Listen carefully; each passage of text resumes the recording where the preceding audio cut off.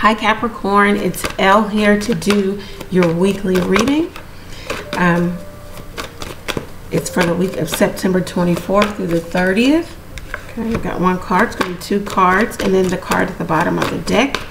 So let's get started. I hope that everyone is having a good week, or if you're watching this toward the end of the week, I hope you had a good week. Okay.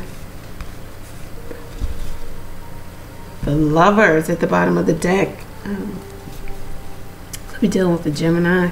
Could be making a really, you could be involved in a love affair. You could also be making a decision between two situations. This could be a business. This could be, and of course, romantic. Let's see what's going on. Two of Swords, Four of Pentacles. Four of Pentacles.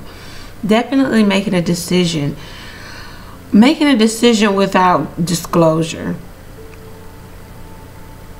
I don't think it's 100% advised to be making this decision without disclosing exactly how you feel or what you want in this. Some of you are you're making a decision to choose somebody else, all the while you're hiding and holding away assets, money.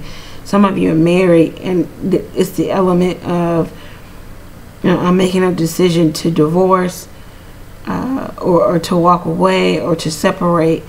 But at the same time, I'm also trying to maintain my financial status. Some of you are making decisions in regards to leaving a relationship, career behind, still trying to hold the same titles elsewhere, or get the same amount of money. It's important for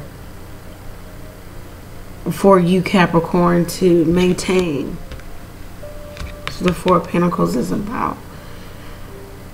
So some of you are making decisions about which way to go in regards to maybe school or work, where to pour more energy into, because you're still, once again, trying to maintain a status quo here, or have enough money to do, you know, some of you are saving.